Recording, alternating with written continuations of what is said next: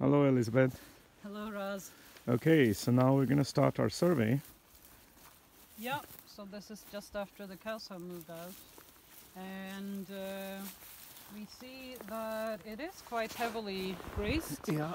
And here I think we're in the middle of one of the cow paths that what you're filming now. So they walk along the fence here. Yeah. And we see that the only things they really left are these dead, dry stalks that have zero nutritional value. Yeah. And then they've been grazing the green stuff, which is the usual species composition of a few different grasses, and then a lot of this dandelion, dagkorpa, and yarrow, Yeah. and some clover. Yeah. So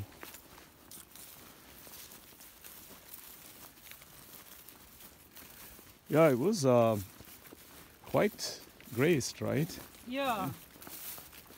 Yeah, the first 2-3 weeks you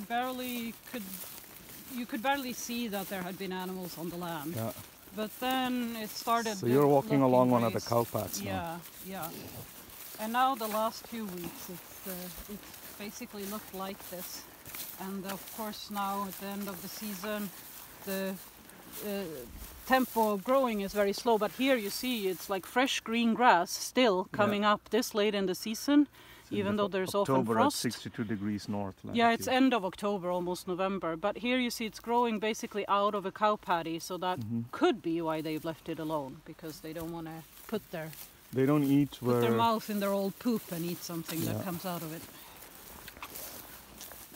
Until probably next year it will all be soil again, I guess. Yeah, I think so.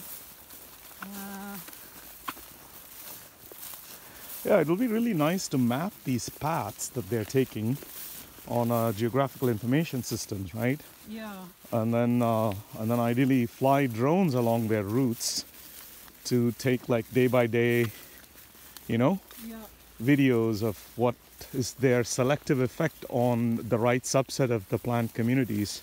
Yeah. And that would be really interesting, I think. Yeah.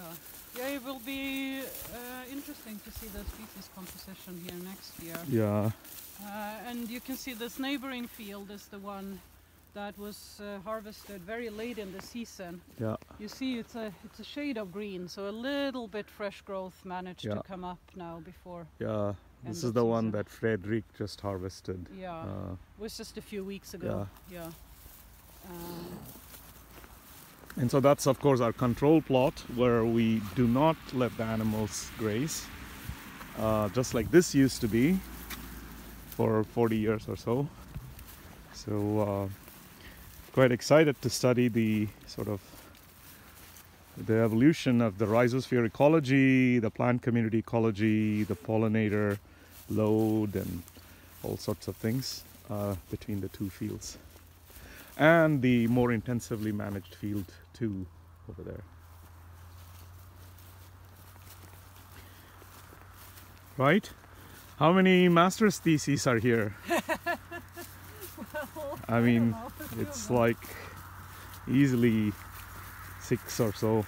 I mean, since every discipline is so narrow, you could have one master studying the soil microbiology, you could have one studying soil composition, even just within one field you could look at different aspects. And soil invertebrate biology, so, which is a 10x magnitude.